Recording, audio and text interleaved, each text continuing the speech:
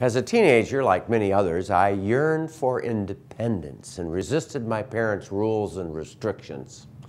Now I realize my parents struggled with how much freedom to allow me while best guiding me into adulthood. It's an old story. Kids want freedom. Parents are reluctant to give up control. Think back when you first obtained a driver's license and borrowed the family car.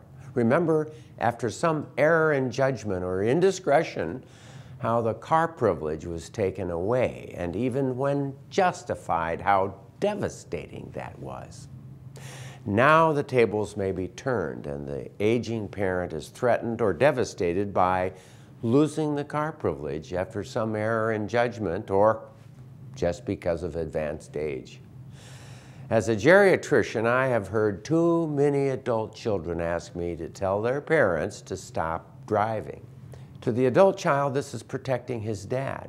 To the elderly person, this is a double blow, losing the car privilege feeling of independence and the freedom to be mobile. Think about it. Who's more dangerous on the road? An 18 to 20-year-old male in a muscle car? A 16-year-old female with a cell phone? Or grandma? There are 3 lessons here. First, elderly persons who are competent should be allowed to make their own choice when to stop driving. In my years of practice, I have advised many competent elderly people, if you think you might be putting others or yourself at risk, then you decide when to stop or cut back on driving.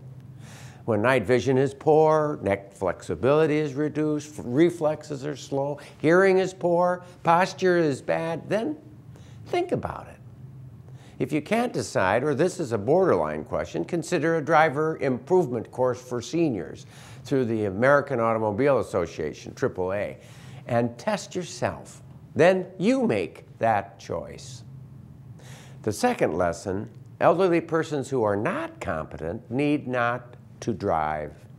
When their learn a new thing memory is poor, and when accidents start piling up, then it's time for someone to step in.